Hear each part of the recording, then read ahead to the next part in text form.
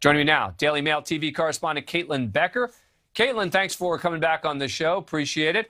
All right, so I think the question that most people are going to ask is, how did he get away with it for so long?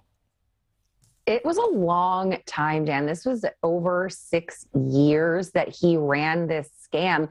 And essentially what he did was fraudulently create licensing deals, contracts that looked like they were legit from places like Netflix and HBO that purportedly were going to license these film rights abroad. And it's one of these things, I don't know who decided this in the industry, but I feel like everyone knows that if you're going to get into the business and you want to make money, you want to license abroad, that's where the money is. So it seemed like there was this really great lucrative deal with a quick turnaround on people's investments.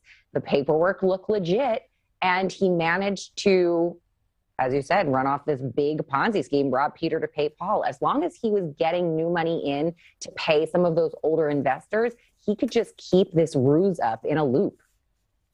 How did he gain the trust of all these investors? I mean, there were hundreds of people.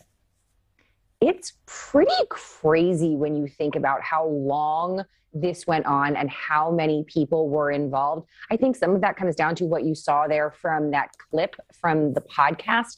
It is a little bit of charisma. It's a little bit of a je ne sais quoi, that guy, where you have this guy coming at you promising all of these really big things. And if you can be charismatic and, you know, really get people in, and then you turn around and hand them paperwork from Netflix or HBO, two of the biggest streamers in the industry, if you're an investor, you want to get involved in that. And these investors had no reason to doubt him. So far, certainly in the beginning of it, everybody was getting their money back. They were seeing the returns.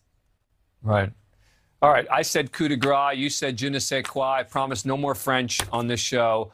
Caitlyn Becker, thank you for coming on again. Appreciate it. Thank you for watching. Click the red subscribe button below so you can get more of NewsNation's fact-driven, unbiased coverage.